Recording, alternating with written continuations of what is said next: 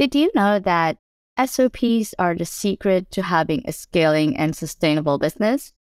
Yes, my name is Shirley, and I'm a ClickUp consultant. I'll be guiding you on how you can create your own SOP in ClickUp using just 3 simple steps. So first, why do you need an SOP? Aside from it being a way to have a scaling and sustainable business, it's also one way to make sure that all your processes are done consistently in the same way each and every time. So if you create this document, anyone will be able to follow it even without you being there. So there's actually one way for you to be able to get that vacation that you've always wanted. So here's how we can go ahead and create an SOP inside your ClickUp. The first thing you need to do is to get it out of your head. Doesn't matter if you're using a pen and paper, a notebook, or even a tool like Whimsical. So you can go ahead and choose whatever tool you want to get it out of your head. So you can just simply do a brain dump and list everything that needs to be done for that process. So make sure that you always have a starting point and an ending point for each process. And then once you get it out of your head, then the second thing you need to do is to sort out your processes. Simply sorting it out just means you're going to go ahead and list down all the steps that needs to be done for that process. So it's simply a way of asking, what's next? If you ever come to a point where you need to make a decision, you can go ahead and have it fork out over different processes as long as you still have the same result at the end of the process. So now our third step is to go ahead and create an SOP in ClickUp. To make an SOP in ClickUp, just go ahead and create a ClickUp doc.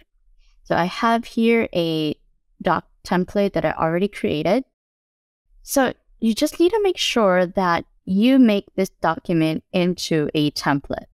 So go ahead and write out how you usually create your SOP, have a title for it, what is the purpose for making that process, and then the procedure.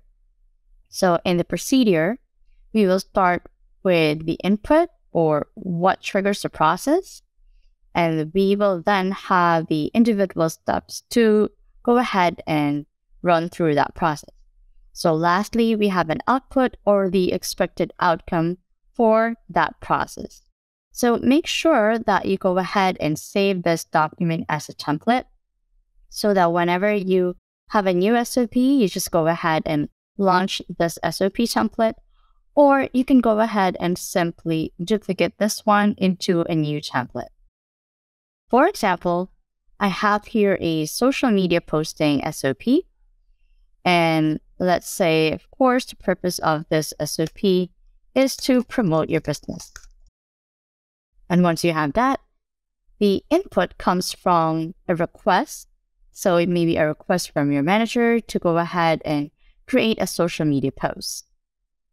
And the output for this SOP is, of course, let's say it will be a Facebook post. Now, the steps to create this SOP, let's just make it very simple. Is step 1 is you'll create graphics. Next is to create a caption. And the last step would be to schedule the post for publishing. Then you can go ahead and create your task in ClickUp according to this SOP. So let's say that we'll go ahead and have a content creation. And so each task will have their subtasks. So it will go have subtasks for graphics, sending to client, promote email, and then reviewing the content. So that will follow the steps that we have in our SOP. So the great thing about having your SOP doc in ClickUp is that you can go ahead and actually link your SOP as your relationship. So it will appear, or you can refer to that SOP whenever you're doing that task. So you can go ahead and add a relationship and click on doc. Let's say you can select that social media posting SOP so that it will appear here. So whenever that social media manager is doing that task, they can go ahead and simply open this doc and they can refer to the steps inside that SOP. They don't have to actually exit out of this task, and they can go ahead and just simply add a relationship to this SOP. So to recap, you first need to get it out of your head in any method you prefer. Then you need to sort out your process by listing down all the steps involved in that process. And then you go ahead and use your SOP template in ClickUp. And I hope that helps you, and you can go ahead and start having that vacation that you always wanted if you have your SOPs in place.